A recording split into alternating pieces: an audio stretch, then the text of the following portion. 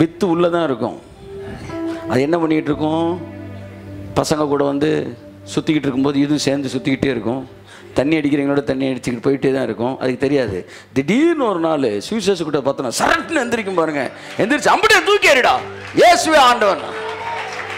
அவர் அதான் க்ளீனாக வந்துருவாடா நம்மளுக்கு.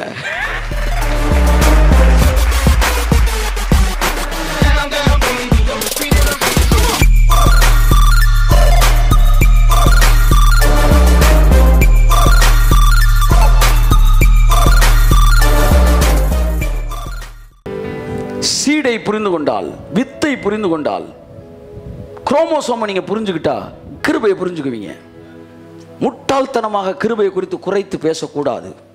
விடுதலை கொடுத்துட்டாங்க. விடுதலை கொடுத்தாலும் சார் ஒரு அப்பா சிங்கத்தில் இருந்தால் ஒரு குட்டி சிங்கம் கெட்டு போகும். இது வந்து எல்லாத்தையும் வேட்டையாடி கடிக்குதுல, அதை பார்த்து இது கெட்டு போயிருன்றக்காண்டி இந்த சிங்கத்தை தனியாக பிச்சு கொண்டு வேறு இடத்துல வளங்க. டெய்லி பாலும் பருப்பு சாதம் போட்டு வளங்க. இப்போ இந்த சிங்கத்திலிருந்து அந்த சிங்கம் என்ன ஆயிடுச்சு? விடுதலை ஆயிடுச்சு. அதனால் நல்ல சிங்கம் ஆயிருமா?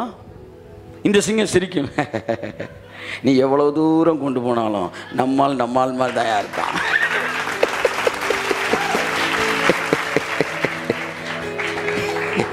ஆமே.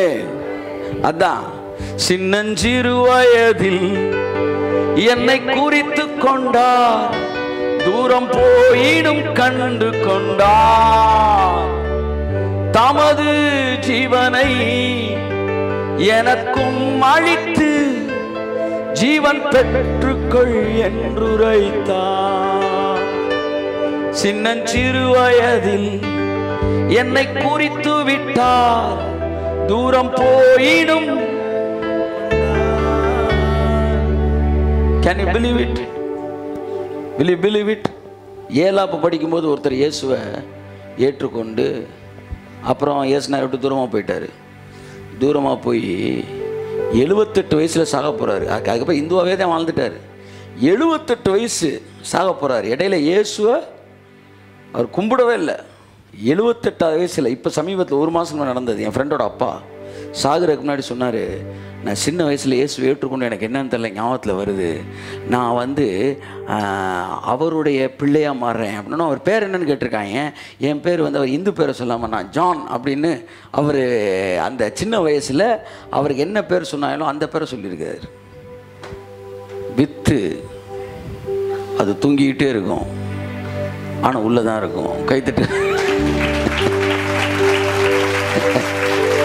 சிங்கம் நீ விளையாண்டுக்கிட்டே தான் இருக்கும், ஆனால் உள்ள என்ன இருக்கும்? சரியாக கழுத்து இன்னும் பொசிஷன் கிடைக்கல. பைத்தோன்றாங்க. இந்த மலைப்பாம்பு இருக்குது பார்த்தீங்களா, அது அப்படியே விளையாண்டுக்கிட்டே இருக்குமா. ஒன்று கரெக்டாக அந்த விழாலம்பு செக்கிலடா அங்கனக்குள்ளே தான் முறுக்கணும் அப்படின்னு. அது முறுக்குனா தான் ஹார்ட் ஆஃப் ஆகும்.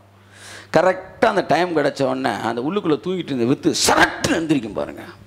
இந்த ஒரு வயசு இருக்கு, சட்ட சட்ட சட்ட சட்ட, அவ்வளோதான் முடிஞ்சிச்சு. என்ன சார் இவ்வளோ நேரம் விளையாண்டுக்கிட்டு இருந்துச்சு? அப்படித்தான் வித்து உள்ளே தான் இருக்கும். அது என்ன பண்ணிக்கிட்டு இருக்கும்?